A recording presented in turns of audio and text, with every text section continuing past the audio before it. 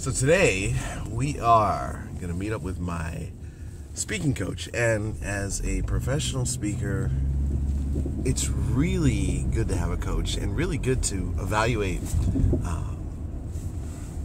what's coming out of my mouth and how it's coming out of my mouth and the whole presentation, because it's so easy to get caught up in a rut and do the same old thing. Like sometimes I feel like even when I try to vary things up, it's the same old presentation. So I'm hoping today to gain some new insight into things that I can improve to make it more effective. And, you know, it's going to make it better for the audience and it's going to make it better for me. So it's a real win. So I'm super excited and hope everything turns out okay.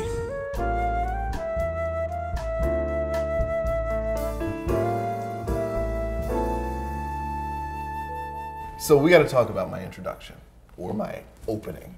And I just want to say one of the things that I learned when I started out speaking was that the most important part of your speech is the first 30 seconds and the final 30 seconds. And for me, I've done a few different things when I introduce myself or open my speech.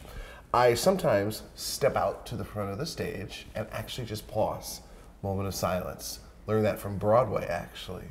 That really gets the audience to focus in on me. Sometimes I go right into a story about something that happened that day that's relevant to them.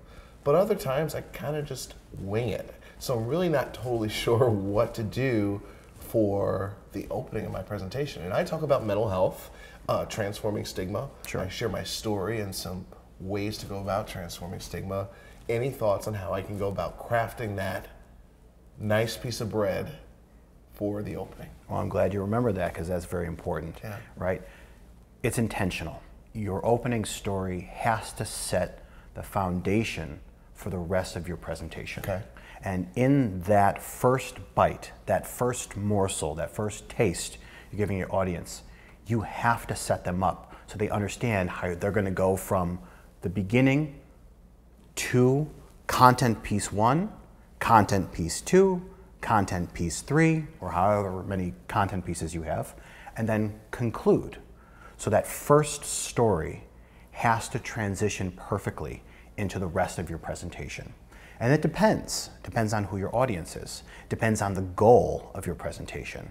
Some of the stories that you should share at the beginning should be those personal stories that connect directly to the theme of the event, the theme of the conference, the theme of the seminar. Some stories shouldn't be personal.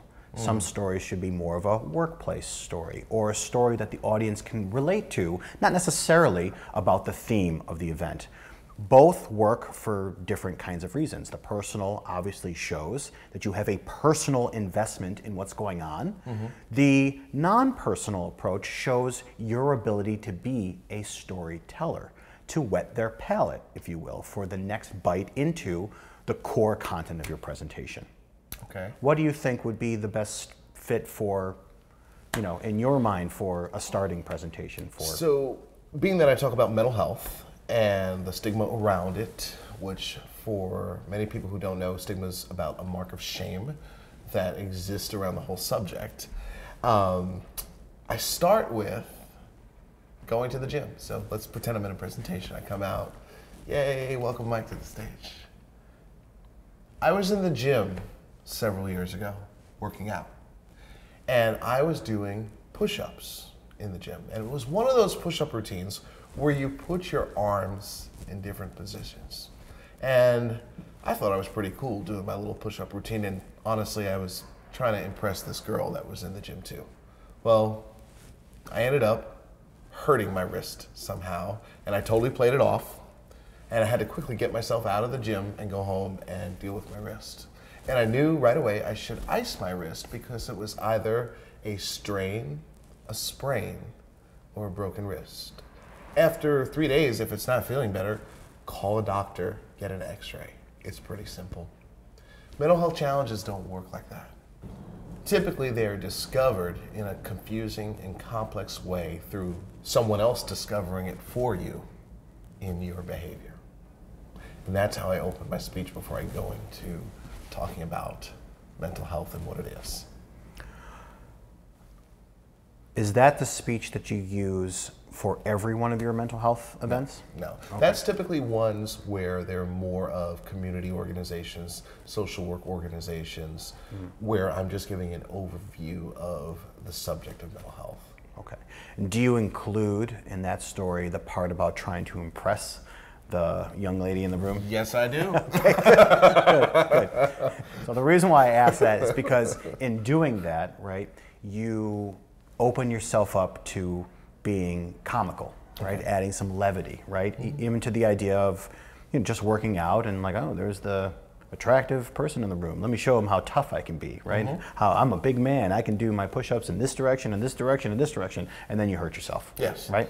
So I think what you're identifying in this opening story, right? And this is, I've heard versions of this story before, but in thinking about it, it's a powerful start to show your audience that being vulnerable and owning up to some of the hiccups or flaws or problems that you're coming to, right? That it's okay to address those problems, and it's okay to find help for those problems.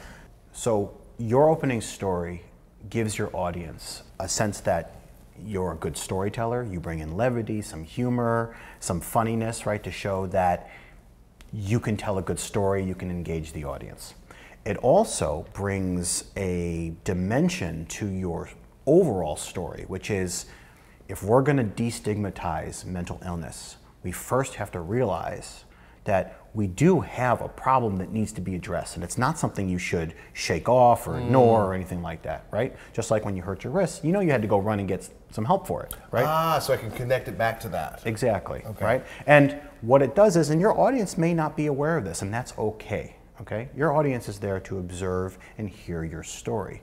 But in adding those intricate layers that show a sense of what you're thinking about, and not just telling a story, but you're setting them up for more to come, right?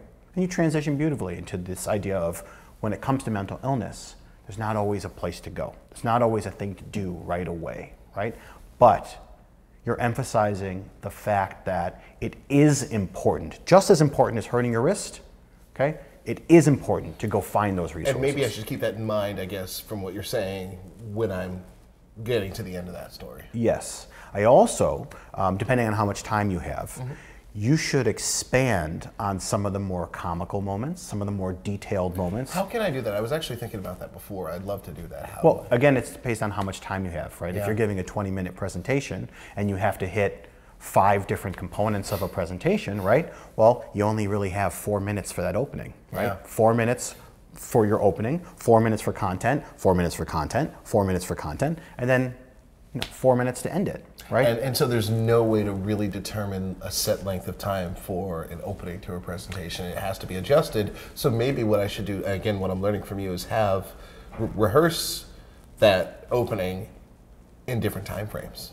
Right. Give yourself some of the content time in the opening story, or some of that content time in the ending story, or vice versa. Take away some of the story time and apply it more towards content. But that depends on your audience too.